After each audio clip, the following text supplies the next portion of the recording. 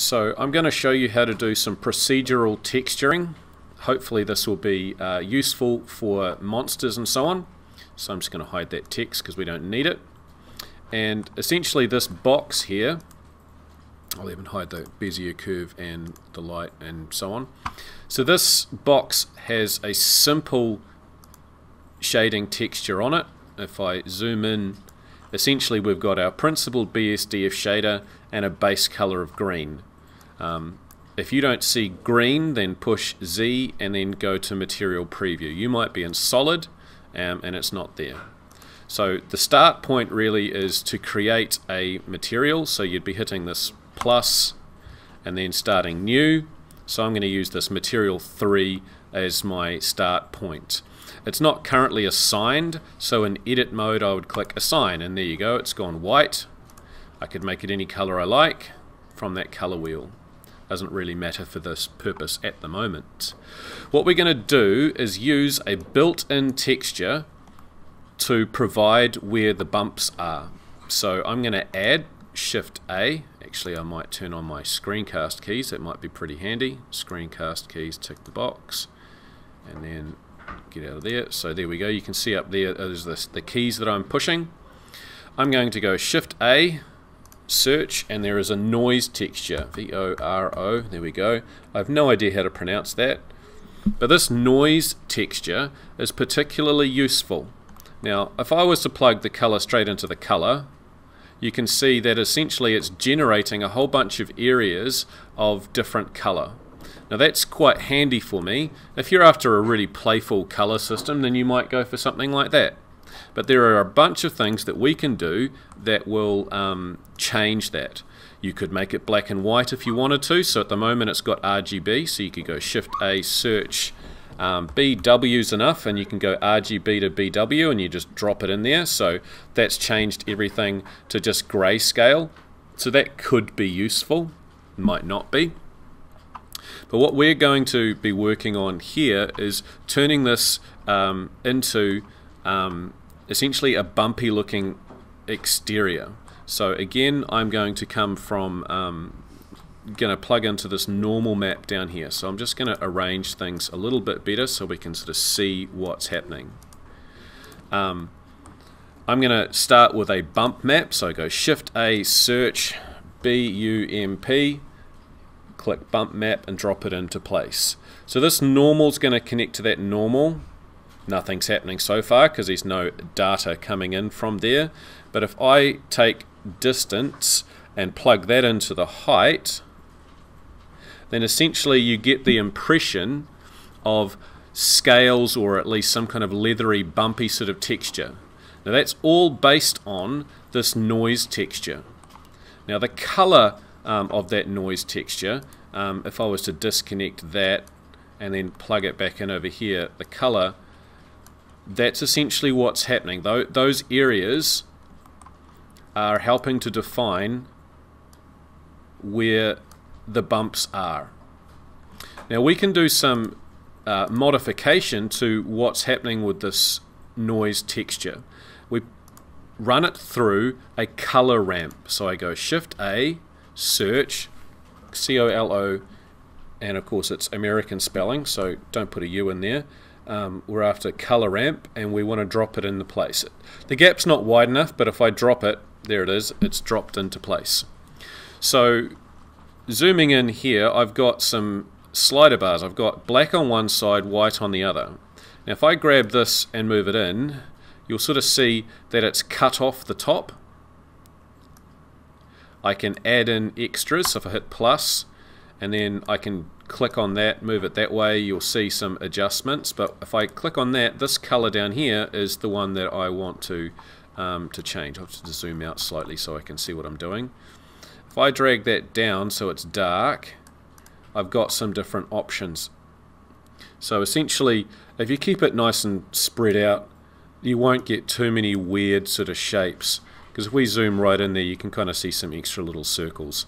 So just keep it nice and smooth and you'll get a fairly good bumpy looking system. But you could swing it slightly more one way than the other. And we can use that a little bit later on. Now there's a plugin that isn't on by default that's particularly useful. I'm going to show it to you now. So we go Edit, Preferences, and it's called Node Wrangler. So you just type in here after you've chosen add-ons, type Node, N-O-D-E, and this one here, tick the box, Node Wrangler, and then click, and that's fine. So now with this one clicked, I can go Control T, and it will pop out some mapping coordinates. This is really helpful because if I think my bumps aren't the size that I want, I can change the scale. So if I click and drag all of those three, then I can just type once, the number 3, push enter, and then it just got a whole bunch smaller. So whatever the scale or size of your monster is, you could make that whatever size you like. So I could do that 5 and it gets much smaller. Okay, other things that you can look at is this side here looks like they're innies, I guess. Because if you look at the top, it's got a shadow there, but it's catching the light at the bottom. Other places may be a little different. So we can look at the texture coordinates. Is it generated? Or what happens if I connect the normals in? Nothing. What if I connect the UV in? That works only because it has been UV unwrapped. I can look at the object coordinates. That works quite well, but you'll notice the scale changed a wee bit there. If I don't want innies where there's outies, then of course you could go over here and swap the black to that side and white to that side. Or you could put an invert. Shift A, search INV for invert, and I could drop that in there. So now it looks like it's coming out. So the top of those bumps is catching the light and the bottom is not. So that's one way that you could swap it. And if that turns out to be wrong, you just flick it back the other way if you want it to have some innie bumps, I guess. So again, in summary, so far we've got a light green color on our principal BSDF. I've used this noise texture, Voronoi texture, no idea how to actually pronounce it. I used a color ramp that I can do some adjustments to the bumps if I want to. I've chosen to invert it so that the bumps appear to be poking out. I can adjust things like the distance and so on, and strength in some cases, but you'll have to do some quite drastic changes there to see anything. So you could make it really subtle, I guess. If I let that down just one little click, it's quite subtle, but you can crank it up to higher strengths. There is no extra geometry added though, so if you look side on, there's no bumps there. It's just the appearance of bumps. It's not a displacement modifier. It's just the appearance. It's a trick of the light. Now, the next sort of stuff that you might want to do that can be particularly useful is, what if the top of the bump had a slightly different color than the bottom of the bump? So I'm going to start plugging things into here in the base color. So I could take this color here, boom. So now we've got black and white dots. It's black at the top, white at the bottom. But what if I don't want black and white? What if I want some other more creative color set, but I want it to at least be controlled by that same noise texture? So essentially what I'm going to do is mix some colors together. So I'm going to go Shift A, search, and then choose Mix RGB. I'm going to need 2 of those, so I'm going to duplicate that later. But if I grab that and plonk it down here, it's plugged into color 1. Now color 1 doesn't actually have a color. I want to go from color to factor. So I can then plug into these colors. Some people just go straight into those boxes. That's fine. One of my personal preferences is to have RGB things over here, but it can look a little bit messy, so you can go add RGB and use one of these. So I could pull down to red and do that instead. There's really no difference. It just looks a bit messier, I guess. It's essentially the same thing though. So I've now got a green base with red on top. I can also do some other little adjustments to sort of, I guess, adjust quite how much these are being mixed. So I could put in an invert in here, Shift A, search, invert. So if I pop that in there, if instead of red on the top, I can just do a little swap there, red on top, green at the bottom, green on top, red at the bottom. It depends on what you want to do for your monster texture. There's various other things that I would suggest that you do is muck around with the scale, as I've mentioned already. You can make it large, you can make it small. One of the major benefits of doing this is that you don't have to UV unwrap, you don't have to worry too much about seams. So for example, if I wanted to turn this into something round, I'll just go into modifiers and put in a subdivision surface, if I can find it, there it is, and I'll crank that up a little bit. It now looks a little bit, I guess, like a dragon egg if you wanted to do it that way. You could scale it in the z-axis, and next thing you know, you've got something that kind of looks like a dragon egg.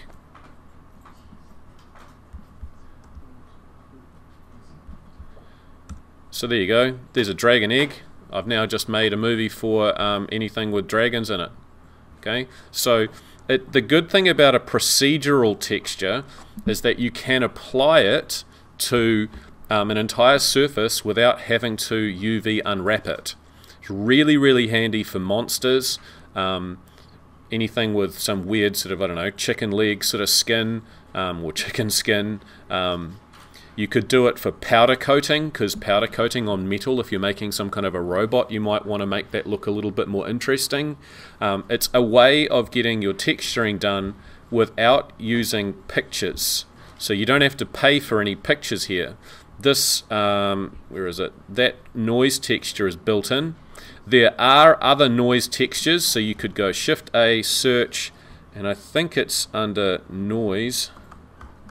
So we go noise texture, we could try that instead. Oh, that one's got a distance, this one doesn't. Nah, let's try that. Nothing. Lots of other, yeah, so there's a little bit different sort of bumpy looking appearance. Looks quite interesting, but not necessarily what you want. There are several other noise textures that you could play around with and pop those in instead.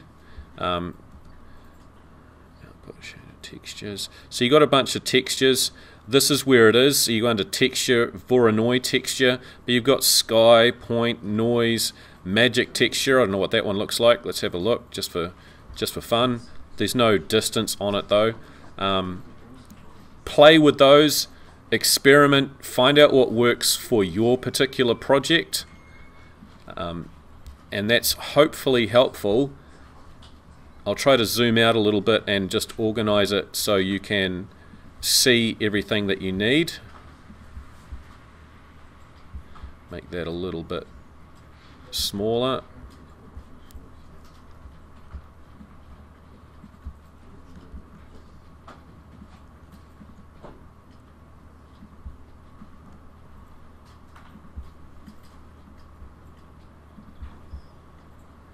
Alright, we can nearly see that. I'll just run through it. These two were added by clicking that one and then Control T with Node Wrangler on. This color is coming through an invert node just to swap it so that they're outy bumps. If you want them inny bumps, then that's the color invert. Whereas that one is the outy versus inny. So you can sort of change those sort of factors. And it's mixing red with green. You could have green with a really, really dark green. So if you're just wanting a slightly different appearance, two different factors of green, so it looks a little bit more interesting. There's lots of different options that you could do. You can even double stack the mix parts, and then essentially that's coming into your base color. You could even put it into subsurface color and various other scattering, and then to principled PSDF, and then your material output. So hopefully that's going to be useful to some people who are making monsters with some bumpy skin. It's definitely one of the easier ways to do bumpy skin, and I hope that is helpful.